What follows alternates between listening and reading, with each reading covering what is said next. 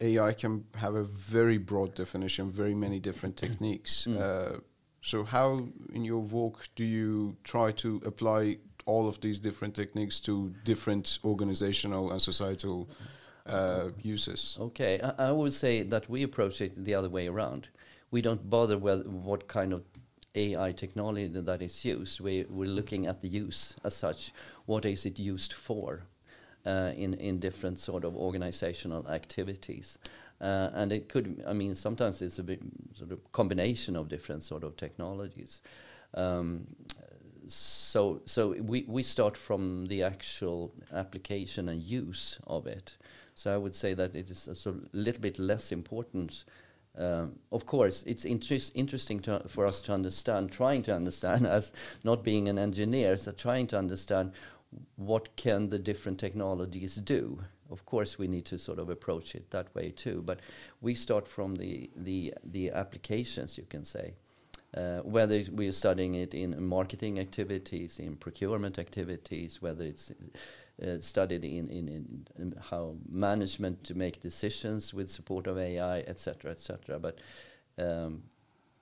we're trying to cover quite a broad set of, you can say, organizational functions where AI can be applied. And in different functions, there are different sort of technologies used.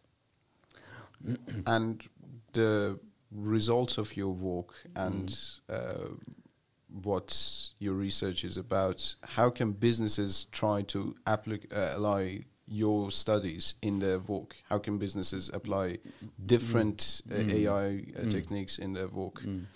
I think what we, our research is trying to do is trying to uncover, for example, what are the different sort of enablers and also maybe inhibitors, hindrances for implementing AI. And I mean, our end results end up very much in words and models and concepts and ideas.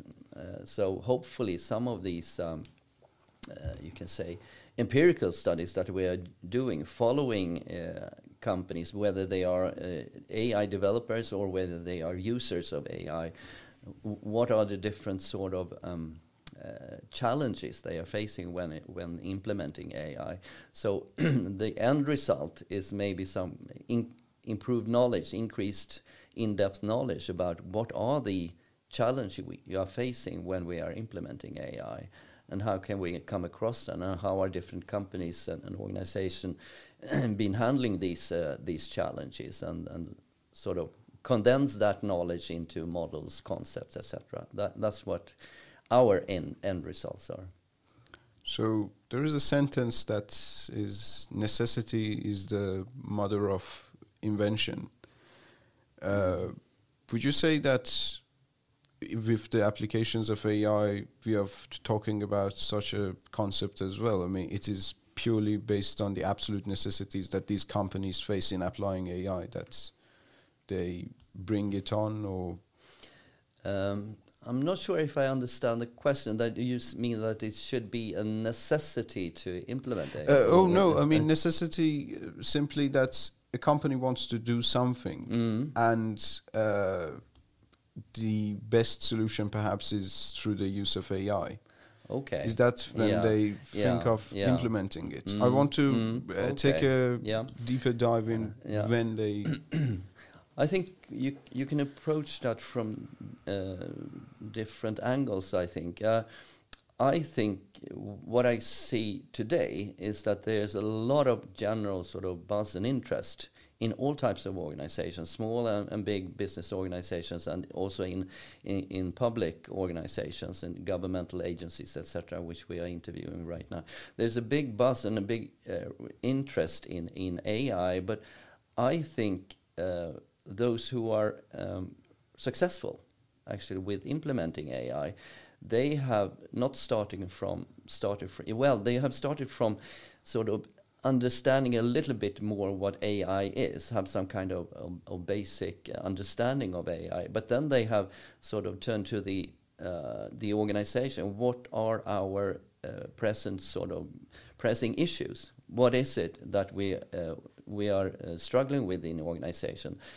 Whether it it relates to increased efficiency in certain areas. So I think the implementation of AI, that's maybe, if I should use the word should, I seldom do that, but I think you should start with the problem. What kind of problem is it that AI should solve? And understanding in depth that issue, then I think it's easier for organizations to start using AI as the solution to that problem. And it's often, I would say in the beginning, it often starts with some kind of efficiency issue. That is, how can we automate certain activities in order to be more efficient? I think that's maybe the most low-hanging fruit for AI, to increase efficiency. And then we are sort of touching upon these sort of big questions about labor, et cetera, et cetera. But I think that's where companies are starting. That is, how can AI help us to increase or improve our efficiency, use our resources, whether it's personnel, in a more efficient way, reduce the number of work hours for certain maybe more tedious type of work activities. So there I think we have an important, I don't know if I would call it necessity, but yeah, that's I think where there's where there's a very good way for organizations to start thinking about AI as the tool